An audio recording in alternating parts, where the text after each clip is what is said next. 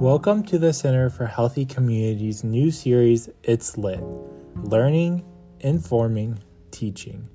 Here, we try to explain concepts that you may want a bit more clarity on. Today, we will be going over fiber and why we need more of it. Can you guess what the average American eats per day in terms of fiber? It is only about 15 grams per day.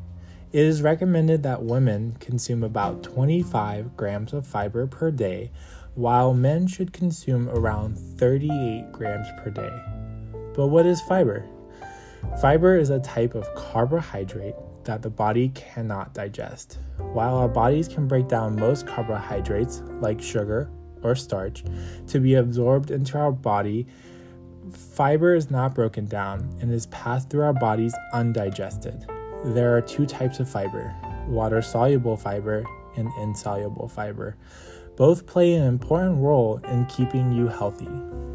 Water-soluble fiber does exactly what it sounds like. It dissolves in water. This is important because it can regulate things like your blood glucose levels and blood cholesterol levels, lowering them when needed.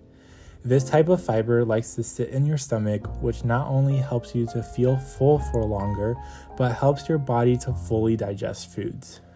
This fiber helps with preventing conditions like high cholesterol, heart disease, type 2 diabetes, and helps with weight control.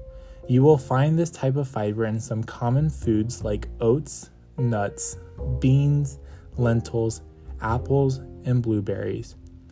Insoluble fiber is the opposite of soluble fiber and does not dissolve in water. Insoluble fiber helps to move food through your digestive system. Insoluble fiber can help you achieve bowel movement regularity and promote a healthy digestive system. Insoluble fiber can help prevent conditions like colon cancer, constipation, and hemorrhoids. Foods that include insoluble fiber are items like whole wheat bread, whole grain pasta, brown rice, legumes, carrots, cucumbers, and tomatoes.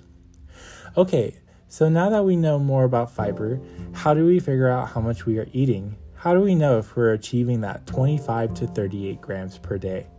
You could look at the nutrition label on the foods you consume and track how much fiber you are eating, but that can become a hassle to do. Instead, try to switch some of the food items you eat every day with high fiber foods. For example, instead of eating 1 cup of cooked white rice, which has around 1.4 grams of fiber, switch it out for 1 cup of cooked brown rice, which has around 3.5 grams of fiber. Switch out your white bread for whole grain bread and your pasta for whole grain pasta, and you are on your way to hitting that goal. Processed foods and juices contain very little fiber, if any. Therefore, limiting or eliminating your intake of these food groups will help you achieve better health. Nutrition can play a large part in keeping us healthy and preventing disease.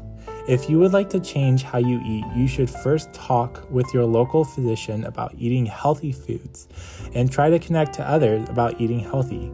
Try to learn more about nutrition from credible sources and share them with your family and friends. The Harvard T.H. Chan School of Public Health website contains useful information on choosing the right foods for you.